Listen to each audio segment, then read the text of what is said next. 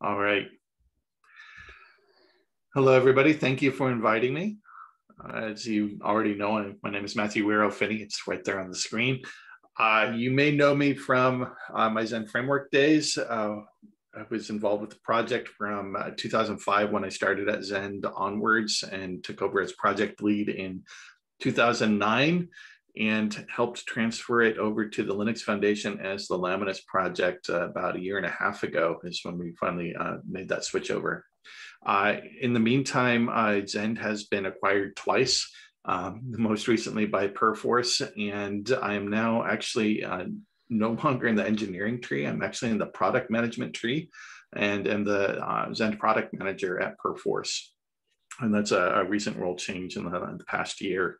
I've still retained my role as project lead for the Laminus project, but that's a completely volunteer role at this point. We have a steering committee, so we have not just one person or one company making decisions, but a whole slew of people, which is fantastic. Today, I'm going to cover what's new in PHP 8.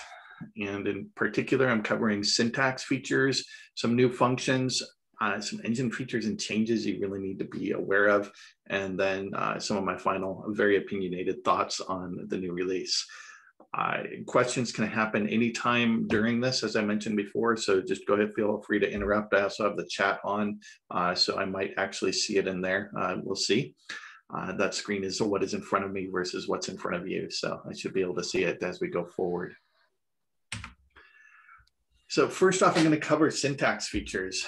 Each major new release introduces some changes. Quite often, even in the minor releases, we add some syntax features as well. But the major releases are when the bulk of the really interesting ones happen. And the first of those is, of course, union types. And that's the OR operator there. So it's used to indicate that a value may be one or of two or more specified types. And so I have some examples here. For instance, if I'm accepting a number from a function, I might do int or float. ToString could return a string or stringable, because of course a stringable is also, that's a new interface. I forgot to bring this interface out in this talk because there's so much to talk about, but stringable defines underscore underscore ToString. So you can always cast it to a string and use it in place of a string anywhere. I also have here, for instance, add filter as filter interface or callable. So these are things that you can do in order to allow more than one type as an argument, or to say that you're going to return one or more types as a return value. It's useful where, as I said, things like numbers, strings, anything where it might be a callback or where the signature might allow callbacks, that sort of thing. Another one of the new types that came out is mixed. What is mixed? It's basically anything.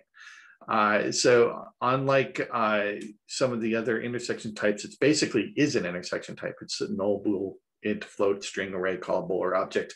Unlike that particular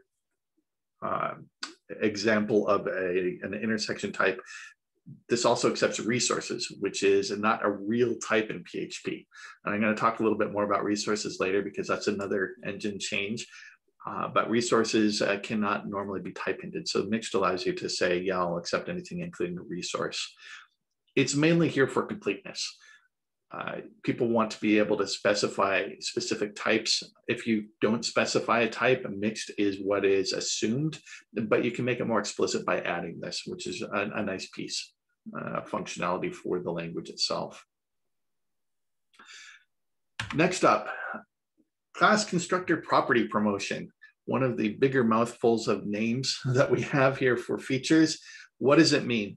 It means that I can now declare my properties within my constructors. Okay, what do I mean by that? It means that, let's see if I can get the highlight here. Okay, there we are. Before, we would have to choose, declare a property. And then what we would do is accept a value to our constructor, and then we would assign it in the constructor. So basically we have 3 lines. Now what we can do is define it in one place within our constructor itself. That's it.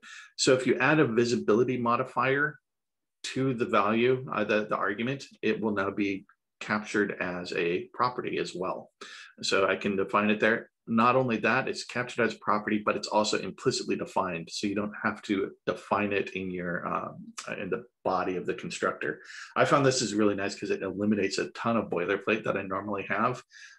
So I can do, you know, if I especially have like a value object or an entity where I'm just accepting a whole bunch of typed instances, I can go and declare them in a constructor. And now those are now also properties and I'm done. So that makes it really, really simple for you to do this sort of operation. Moving on, part of this is that you can also interact with regular standard properties in there. So as an example, I have this int UID, and I can still declare this as a UID, but because it's an int, I need to cast that to a string somehow. So I will do that within my constructor. What's cool about the way these things work is that in the constructor, anything that you've declared by a property promotion and the signature itself has already been defined. So I can even interact with those values within my constructor if I want to do other calculations or anything in initializations that I might have in there. So it's a really useful piece of functionality as well. One thing that's a gotcha that you need to remember is that callable types still need to be assigned manually. There's something weird about how PHP has handled callables from the very first time that they added closures back in 5.3. Because of the callables, you can't call them as a normal function. You have to enclose them in parentheses. It's the same thing. For some reason, you can't declare callable property via constructor property promotion. I don't know the exact reasons for it. Clearly, it must have been difficult. Otherwise, I would have done it. So just be aware that that's the one thing you cannot do, and you'll get an engine error when you try. The next syntax change. How many here have used the : class as a way to refer to a particular class? And I'm hoping a lot of people, if you've been using Zen Framework 2 or 3 or Laminus, we use this quite often when we're declaring our service manager configuration. So for instance, when you're assigning a factory to a class, your configuration will quite often use the class name as the key. And in that case, you can use : class in order to basically ensure that it's going to be expanded correctly, but also that will be expanded based on the import statements. It helps reduce problems and typos, essentially, is what it comes down to. Now, before you could only do this based on the class name itself. Now you can actually do it based on an instance as well. And you can see this in the slash line here. This was not possible before PHP 8, and now it is. I find this is really nice because, for instance, if I'm grabbing something from a plugin manager of some sort, I had it injected somewhere and I want to know the exact type it is because perhaps I typed it on an interface, I can now just say hydrator : class, and I get back the name of the actual hydrator. And so it will be resolved based on the actual instance, which is useful.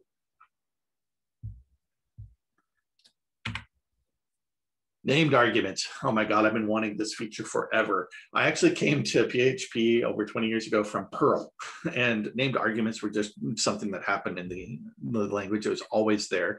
It was great when you had long argument lists because you could go in and pass in specific arguments that you want to use. So with PHP, that's never been possible. People would often accept an array. And so you'd have an associative array, and then you would pass it to a bunch of setters, or you pull things out of there in order to assign them, that sort of thing. But the problem with that, of course, is then you have to do validations on all of those. You often have to have setters. There's all sorts of things that have to happen. And with typed arguments, increasingly, that sort of operation is just not viable. I want to be able to ensure that they're of a certain type. I don't want to have to do all that checking manually. So I want to be able to define my signatures with strong types, but I also want them all to be default values, and I want to be able to pass in just what I need.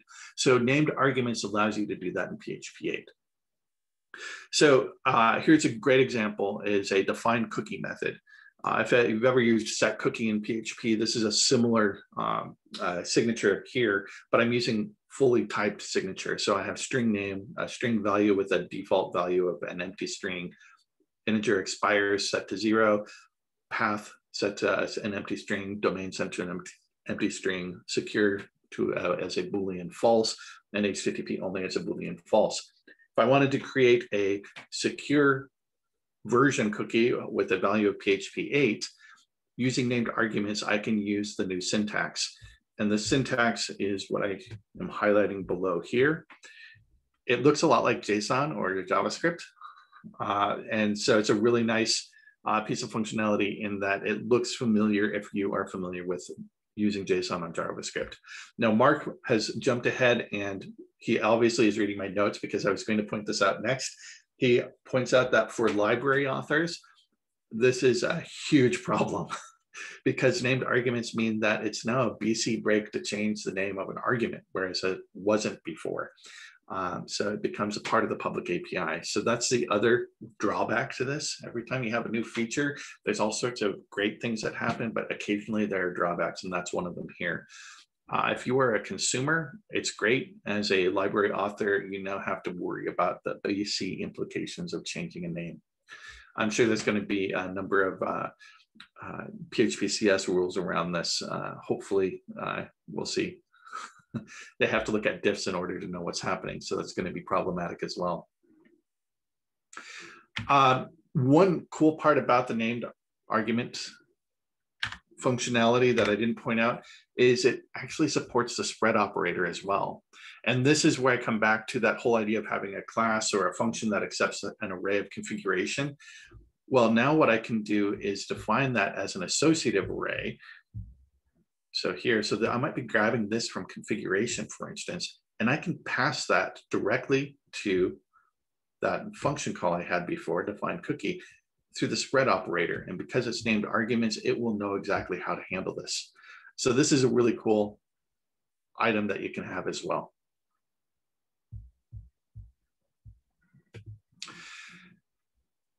Now, this next one is something, again, people have been wanting for a really long time. You may have seen it as annotations. If you've used the Doctrine Annotations library, you'll be familiar with the concept. A lot of frameworks have functionality around this. Symfony, very notably so. For instance, the ability to say that something is a constructor, not a constructor, a controller, or that it matches a particular route, or that it requires certain validations. Those are things that you were often able to define in annotations within Symfony, and other frameworks do this as well. That now has a language level support via what are called attributes. And I believe they got the name attributes because other languages were using similar functionality. Your attributes start with the hashtag and square brackets. And so you put those within your you put those before any piece of functionality that supports attributes. So that might be a method or a function or a property or a class. I think I'm not sure about constants. There's a variety of things that can support attributes. What they allow you to do is create what's called an attribute processor. And so you run the code through the attribute processor, and it alters how various PHP functionality is processed based on the attributes they define.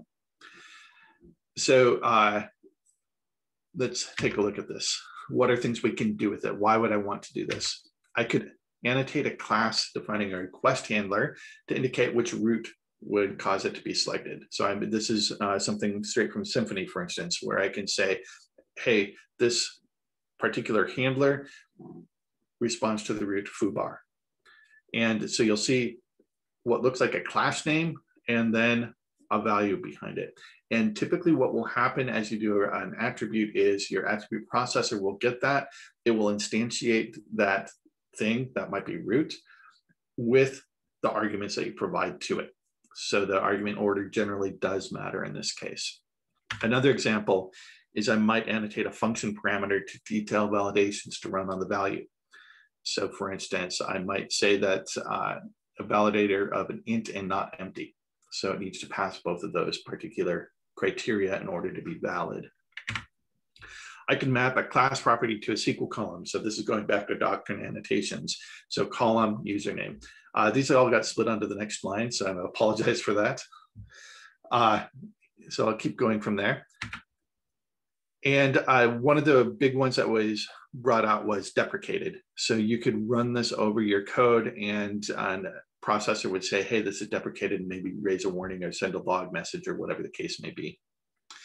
So attributes are really interesting. I think we've had support for this in userland for quite a long time. Now it's available through the Reflection API. You can run this over your code.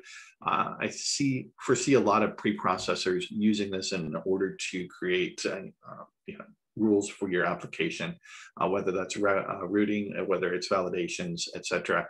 Things that will go and do this stuff for you. So you're going to see a lot of the stuff. It's already existed in userland. Now it's going to be switching over to attributes from the userland annotations that happened before. And there's going to be a definite, this is how things are done because this is what the language supports. And I think that's always a good thing. Instead of having 3 or 4 different competing annotations libraries doing things differently every time, having just one language level feature is going to be really useful.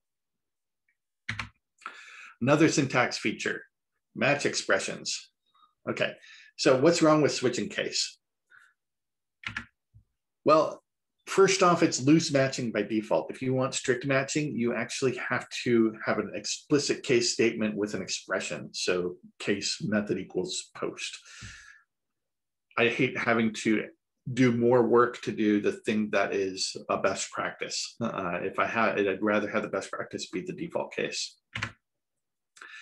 If you want to exit the structure, you have to do an explicit break or return statement. And in fact, this is such a problem that most coding standards have some sort of rule to check to see if you haven't done something like a comment that says fall through at the end of a case statement. Because if you haven't, then it's going to say, well, you probably have an error here. Again, it should be easy to do the default best practice here. Have the potential for uninitialized values. If you are assigning a value within a case statement and then you need to refer to it later, if you didn't assign it before the switch, you have the possibility for it not to be initialized, and that's a problem.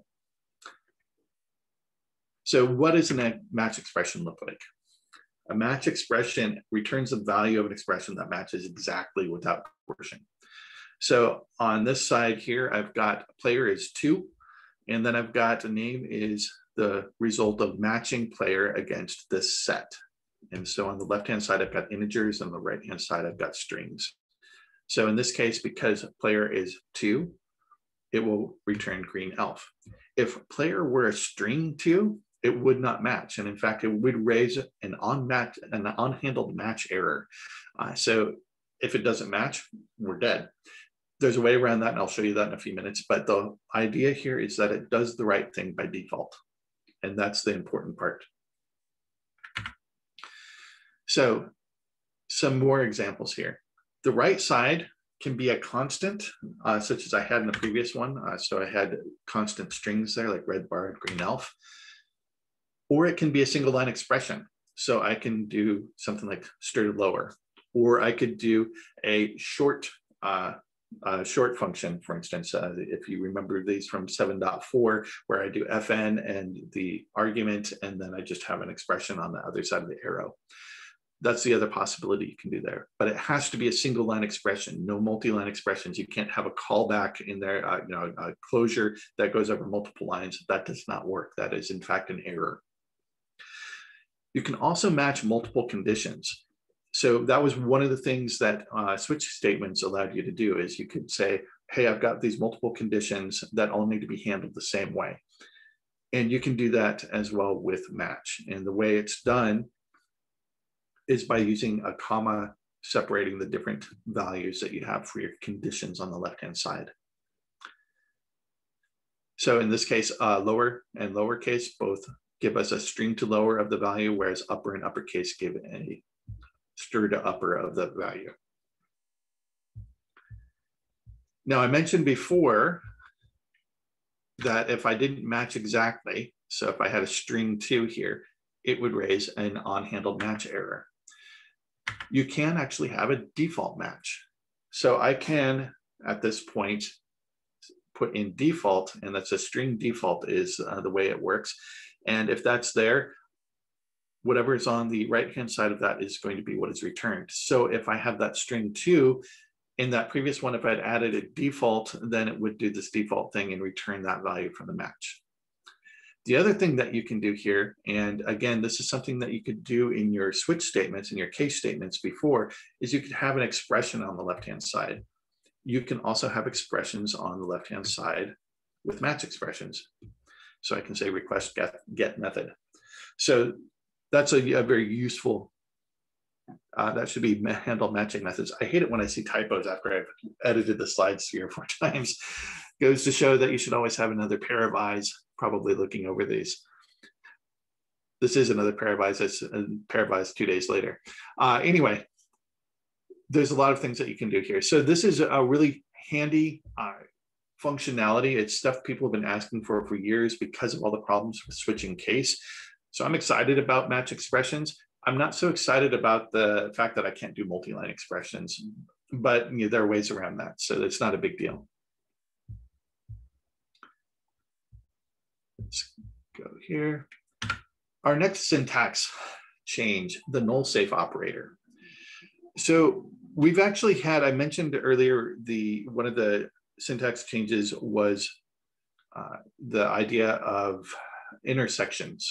So the intersection operator, so that you could do parameter intersections and return value intersections. We've actually had one since 7.2, and that's when we declared the ability to do nullable types. So if you put a question mark in front of a type, you have the ability to return that type or a null. The problem with that is if you're returning, for instance, in this case, class type or a nullable class type, whatever is calling on that now has to check to see if it got a null value before it tries to call a method on it. And so people quickly discovered this, starting with 7.2, like, oh, this is great, except for I still have to do that checking. I didn't like doing that checking. And before I would check to see if I didn't have that class type. Now I have to check to see if I have null. Well, here's the fun part, is the null safe operator. When that is placed there, so if I called process on some instance, and I know I'm going to get back a class type or a null value, if I use the null safe operator, what will happen is it will, if the return value was actually that class, it's going to call some method. But if I got a null back, it will return null. And so in this case, if process returned null, var export here is going to return null as well. So that makes it a lot easier to consume these nullable types, which is, again, something that makes it easier to write your code successfully the first time. Next syntax change, catch by type only. How many times have you gone and done a catch statement and then just not even used the exception or the error that was returned? I know I've done it a ton, particularly when I'm logging something and it's not really important what the exception is, just that it happened. So in this case, I might know that no config service was found in the container because it was a service not found exception. I don't need to inspect the exception in this particular case. So note that in this particular instance, I am just catching a service not found exception. There is no $E. This is something you can now do in PHP 8. And that is really nice, particularly if you're using static analysis tools, which are going to say, hey, you've declared $E, but you've not actually used it. And what you find yourself doing is adding exceptions for that or putting in ignore rules for that. And that's never good. I don't want to be cluttering my code with rules for my static analysis detectors, my coding standards detectors, that sort of thing. Now I can just ignore it safely and not have to worry. Speaking of exceptions, if you remember, as we're talking about match expressions, you can do a single line expression on the right. What if you want to throw an exception there? Well, the fun part is you can now throw exceptions from expressions. And I'm showing you a few different examples here, but say, for instance, you're defining a short function where basically it's a callback, and if you get into that callback, you want to raise an exception. They should not have gotten here. Or if you are doing a ternary where if it doesn't match, you should not have gotten here. Or if you are doing a ternary, a null coalesce statement where if the value is not defined, you should not have gotten here. These are all examples of how that will work. So you can now throw an exception as a short function expression. I can also do it within my ternary. So I have done it here. I can do it in either section of the ternary. So if it were an instance of filter and I don't want it to be a filter, I could throw the runtime exception, otherwise assign the value back and forth, however I want to do that. And then with null coalesce, if the value is not assigned, I'm going to raise an exception. So that wraps up my syntax changes. There's actually more. As I mentioned, there's a number of new interfaces. There's a number of other minor changes at this point, but I think these are the more interesting ones, the ones that are going to affect your coding most often. So at this point, we're going to run into the new functions. We get new functions again every major release and every minor release. They are rarer and rarer as time goes on. I actually don't see a ton of them being added except via extensions anymore. It's fairly rare to get new ones into the core, but we got a few new ones this time. One of which is stir contains. I don't know about you, but I have been writing stir pause, haystack, needle, not equals false forever, and I hate it. So it's really unintuitive. If you don't know, if you are not terribly familiar with PHP, you're coming into it as a new practitioner here, this is really unintuitive. What does this actually mean? Well, it means that I didn't find foo within foo bar baz anywhere in there. The reason why I have to do a strict equality against false is because if I found it at the 0 location, the first character in there, it returns a 0, which would evaluate to false. So I have to be strict about my comparison to false. Now I can just say stir contains, and this is a Boolean. It accepts a string haystack, a string needle, and it returns a Boolean. This is far more intuitive. Honestly, I have no idea why this was never proposed before. I love it, and I'll be using it all the time. Here's another one. I didn't even give examples of how to do this before because they're so convoluted. You had to use things like stir pause, stir rpause, and substring, and various combinations thereof sometimes to find if a string starts or ends with another string. Now we have stir starts with and stir ends with. And again, it's a haystack and a needle returning a Boolean. This is so much easier. Unfortunately, we also see our problem. It's exacerbated in this one. There are a number of string operators, string functions that begin with string and others that begin with str. And now we have several that start with str underscore. And so it's just getting more convoluted. I wish there were some sort of naming strategy that they could just stick with in core, but so it goes. Next one that I find interesting is preg last error message. Interestingly enough, a lot of people aren't aware that preg match and preg replace will return errors. And the way you do this is you check to see if preg last error is equal to preg no error. If not, then you had an error. So this string right here, this sequence there. What you had to do before is similar to what we had to do with JSON before we had JSON last error message.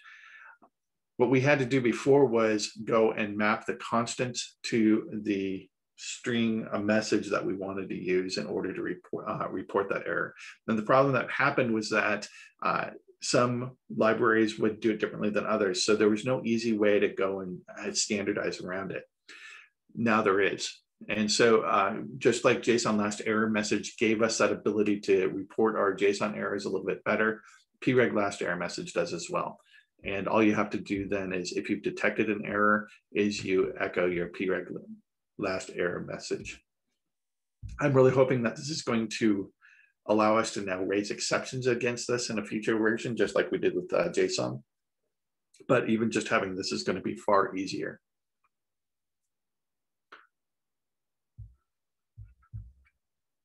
Just a point, going back to this previous one, I do actually check and see how things are going in the chat every now and then. Mark Baker noted that the new stir functions are all case sensitive, and there are no equivalent case insensitive versions. So that's something to be aware of with these stir starts with, stir ends with, and stir contains, is that they are case sensitive. So you'll have to be very careful about that. If you want insensitive ones, what you should do is cast your haystack to lower or uppercase, and then use that particular variant for the needle. Our next new function, get debug type. This is a common, what I have here as an example is something that's really common throughout the Laminas and Metio code bases. We will often use sprintf in order to format a message and expand values. One of those that we often are trying to expand is, if a value has come in and it could be a mixed types, we'll say is object value, then get class value, otherwise get type value. So we have this ternary expression here. What get debug type does is allow us to just call get debug type. And I found another typo, that semicolon. It's not supposed to be there. So what we do is we do the class name. It will return the class name for objects and the type for scalars and arrays. So null, string, int, float, array, bool, and those. For closures, it will return closure, that class name. For anonymous classes, it will be class at anonymous. And for those that are subclasses, it will be the parent class at anonymous in this case. So it will report those for you. I've been actually using this for some time. Symfony has had a polyfill for it for over a year now because they anticipated this going in. And it's just really nice not to have to go and remember all this. I can just say get debug type and then know it's going to be correct every single time. So those are we've gone through our syntax changes. These are our new functions. Now let's go into the new engine features. And when I talk about engine features, these are like fundamental changes to how things work under the hood in PHP. And some of these sometimes affect us as developers. The one that everybody has been talking about forever, since even before PHP 7, because it was originally slated for PHP 7, and that's the just-in-time or JIT compilation. Now, what does this even mean? Let's take a look at it. PHP is what's called an interpreted language. And what happens with PHP is the engine goes and locates a source code that's necessary. So that might be looking up a class file, it might be looking up a file that has functions, whatever the case. It locates the source code. And then it lexes and tokenizes that code. And basically it's breaking it up into different tokens that it can recognize. So, oh, this is a class definition. This is the name of the class. Here is the constructor. And it breaks it up into all these tokens. And from there, it parses those tokens into what's called an abstract syntax tree. This is only true starting with 7 forward. Before that, they didn't do the abstract syntax tree. But this gives us a whole flow of this particular set of code, how it works. At that point, the abstract syntax tree is passed to the VM, the Zend engine, which then compiles that into opcodes, which are VM instructions. And it interprets those opcodes, which compiles them to machine code. So we have compiled, we've parsed and tokenized, we've compiled into an AST, and then we've compiled into opcodes, which we then compiled into machine code, which we can now execute. So there's a lot of steps to this.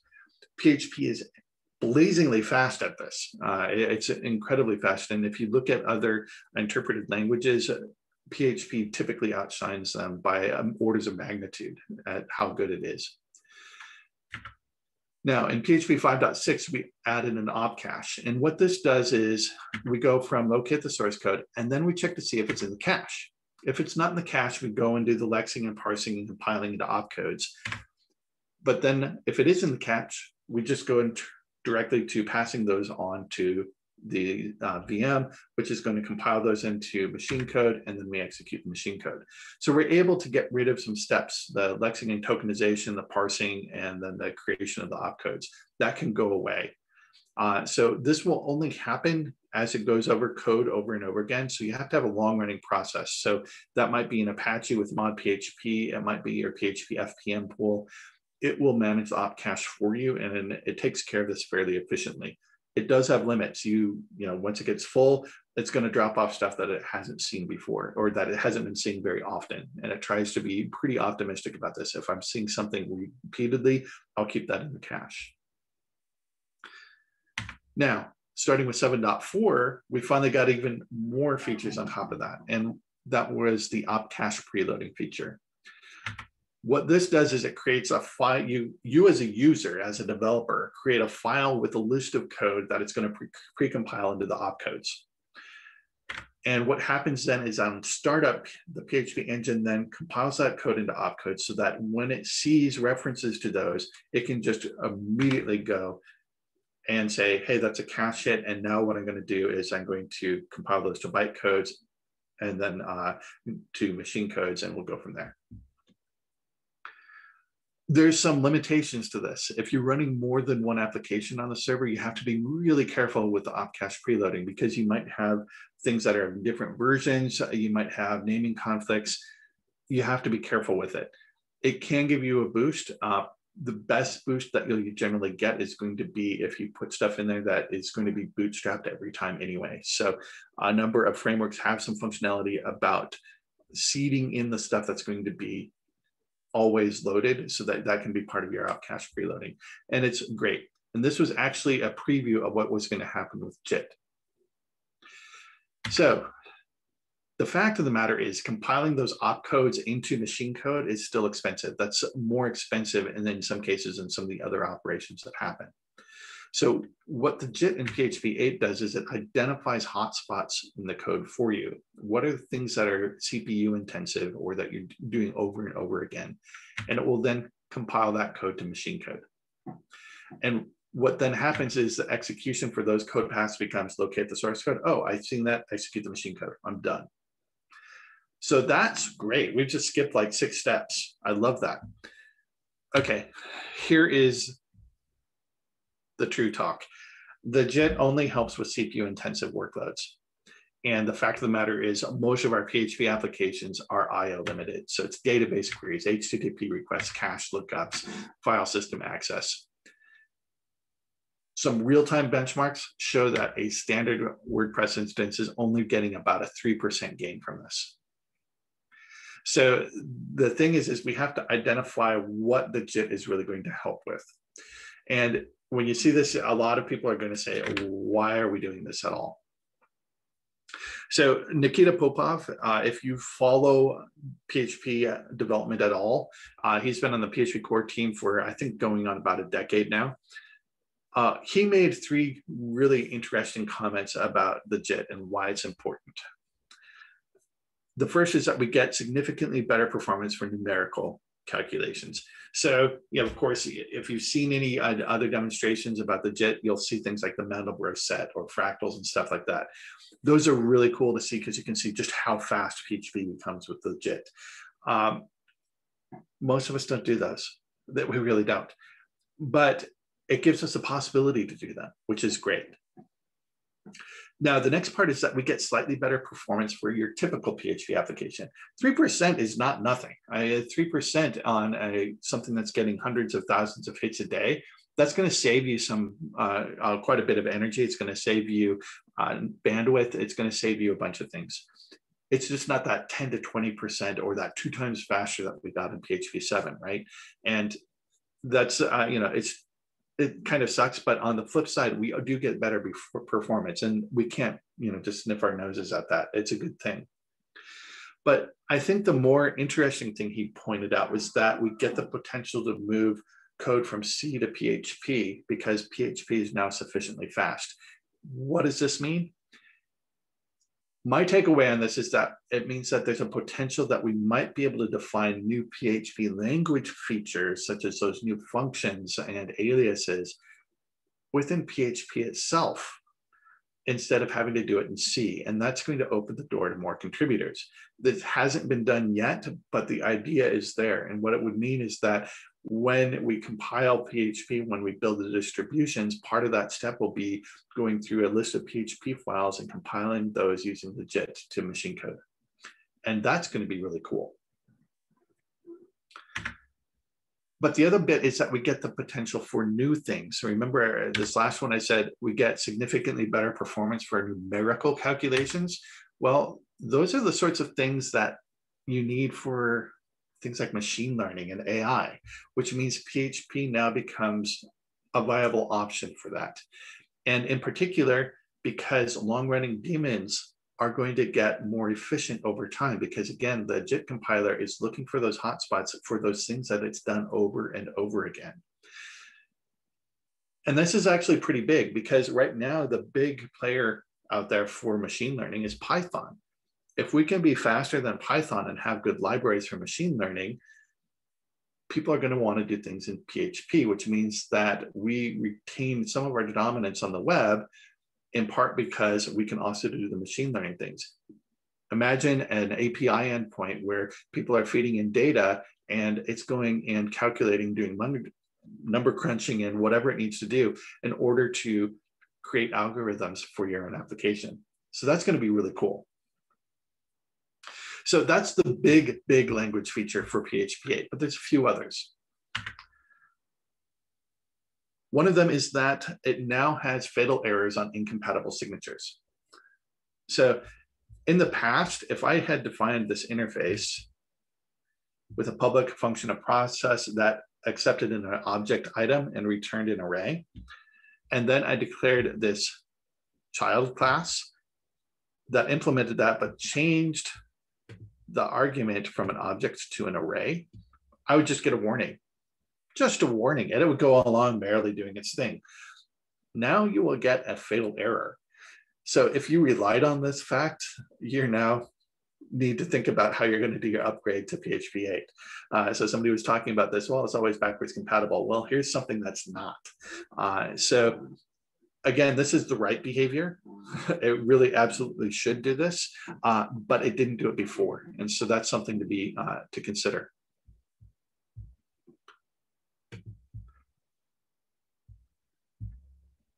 Keep going to the wrong screen here.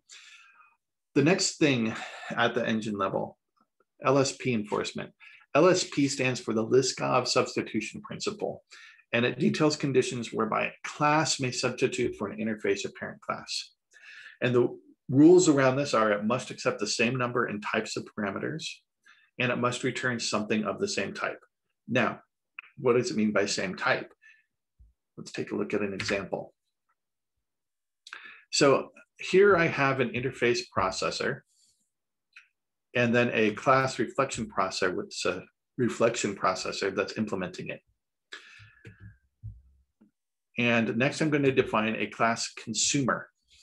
And in this, I'm going to have a method called consume processor that is accepting a reflection processor and just returning a processor. So our interface. And so any instance of it, it might be the same reflection processor, it might be a different one. And now I'm going to do a child consumer extending consumer where I change the signature. Now, before this didn't work, and it does now. Now, why does this work? Well, let's say I'm using child consumer in place of a consumer. If I pass a reflection processor, somebody's speaking.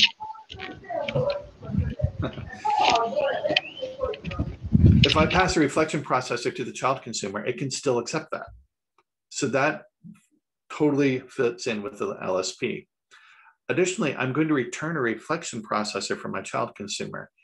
That's still a processor. So again, it works. So we have good enforcement of this now within PHP 8, and it works in both directions. If I do it incorrectly, so for instance, if my consumer were to consume a different type of processor, not a reflection processor, or if I were to return a more specific, an object instead of a processor from the child consumer, those things will break the LSP. So PHP 8 is now doing all of this correctly, and it enforces it everywhere. I find this thing to be really useful because I hate it when I go to use a class and I can't actually use it because it doesn't follow the same contract. So if I'm using interfaces and I'm doing strong types between everything, I will get errors early if I discover that, particularly in third-party code. Now, it's the next feature I alluded to before, and I alluded to it when we talked about the mixed type. And I said that mixed is the only type that also accepts resources. Well, we have something new for you in PHP 8, and that is the resource class. I mentioned before, PHP actually has no specific resource type. I can't type hint against it. I can't use a type hint to return it, which means that I have to leave a mixed type hint or just no type hint for it and check to see, is it a resource? And if I want to be even more specific, like for instance, I want a GD resource, I have to check to see, is it a resource? And is it a resource of the correct type? So I'd say get resource type something not equal to a specific thing, and I would throw an error in this particular case. This is problematic, and for a lot of us doing object-oriented code all the time, we're loving all the type hints. It makes our code more, with the type safety, it makes it easier for us to write maintainable code, easier for us to write correct code. So what PHP did is it started introducing resource classes. These are non-instantiable resource types that are returned from specific methods. So in the curl extension, if you call curl init, starting in PHP 8, you'll get a curl handle. The various image create from methods from the GD extension return a GD image. The socket functions that return socket resources before now return a socket class, and the socket address info lookup function call returns an address info class.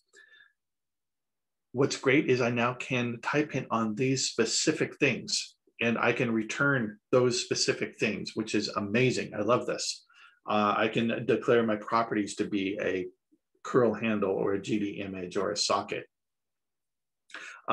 There's going to be more of these coming in 8.1. The plan is for every resource type to have a resource class associated with it. And there's a possibility, because these are becoming classes, that they might start adding functions to them later. Right now, they just are a placeholder for the resource itself. Now, the gotcha, whereas before we could do things like curl close or socket close, those no longer destroy the resource. You can call that all you want, but it actually doesn't destroy the resource. So in those cases, you now have to call onset. So I'm highlighting it down here. You actually have to onset it to destroy the resource. That's a big gotcha, because if you were planning, expecting this to go away when you called close on it before, it will not. So again, this is another BC break in the language for really, really good reason, but it is a BC break. I wish they'd been able to handle, excuse the pun, but when I say things like curl close handle with that resource type, it would have been nice if it would destroy it, but for a variety of reasons, that was not the way they chose to do it. So you now have to call onset. And yes, as Mark notes, static analysis tools and coding standards tools will start to flag these fairly soon if they haven't already. So you'll be able to make sure that your code is doing things correctly for PHP 8. If you're writing code that needs to support both 7 and 8, such as library authors like myself, you now have to worry about both of these things. So fun times.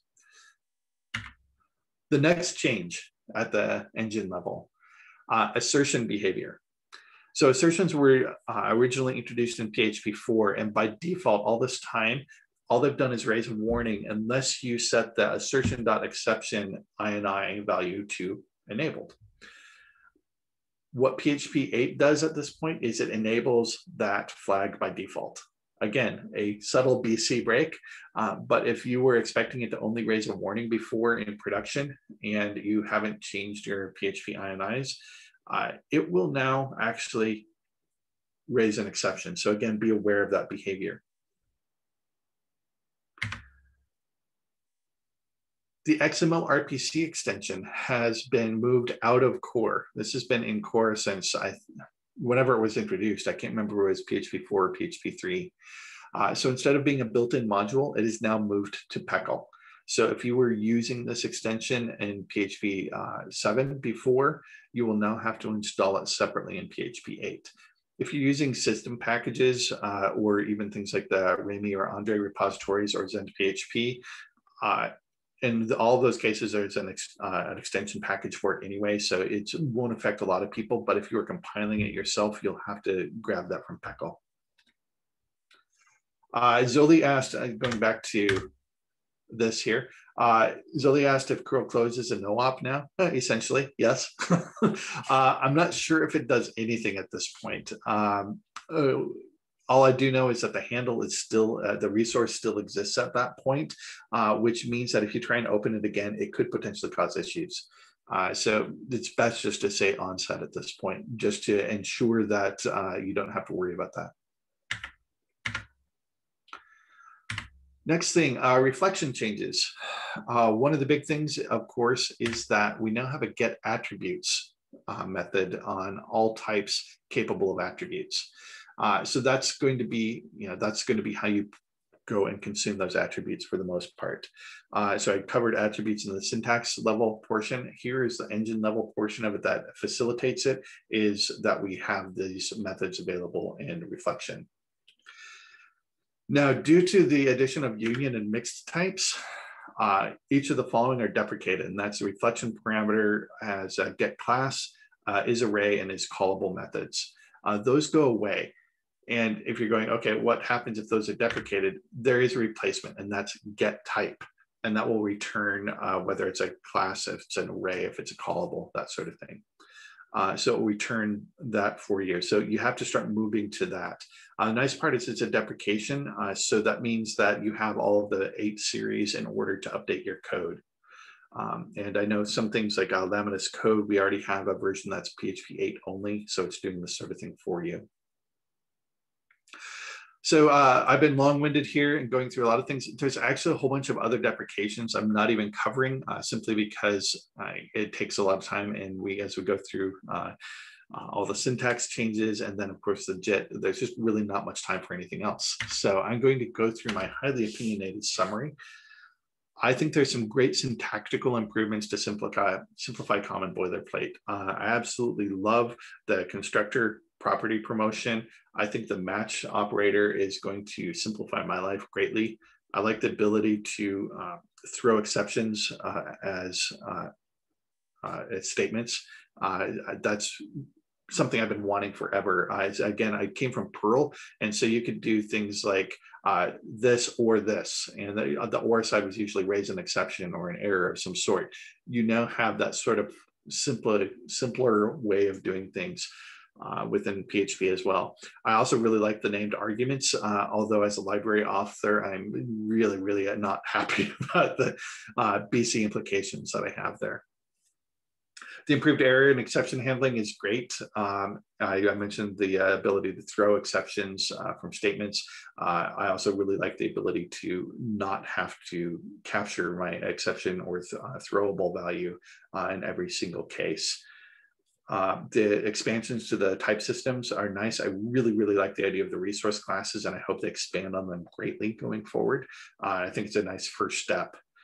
I think the attributes are going to lead to interesting RAD tooling. I mean, we already have a lot of this stuff, but being able to do it in a way that might be slightly faster and that is a standard, this is how they work across every application, is going to be really nice. And finally, I think the JIT looks really, really interesting, but I think its impact is still to be determined. I know that there are core members of the PHP development team who are really upset about it because it actually makes contribution to the engine far harder. And because you always have to now worry about what the impact is going to be on the JIT, and there's only a handful of people across the world who really know how just-in-time compilers really, really work at their core. So I'm curious to see how well it works and what it's going to allow us to do in the language. I think machine learning is one of those places where I think we may see some leaps and bounds in the next year or two as people start adopting it. But again, it's still to be seen. Thank you for listening to me babble today. If you want to communicate with me, I tweet at MWOP infrequently. Actually, most of it are reposts from Instagram, such as this picture here, where I post as Flytangle. I also blog, again, infrequently at mwop.net. But if you go to that landing page, it also shows you where I'm blogging elsewhere, particularly on the Zend blog, where I typically have 1 or 2 a month up on the Zend blog as well. There's a question from Mark. Do attributes currently require pre-processing? He says that they require that. Do I think they'll be modified in future version to allow triggering of the attribute class at runtime without the need for pre-processing?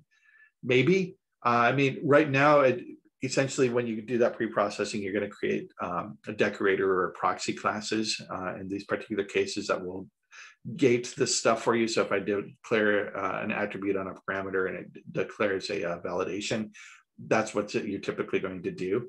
I would love it if we could have them at runtime. I also think that could be incredibly expensive. So having the ability to do pre-processing allows you to write more optimized code for these sorts of things. So we'll see how things go. I don't know, it'd be awesome, but it's also going to be slow, I think.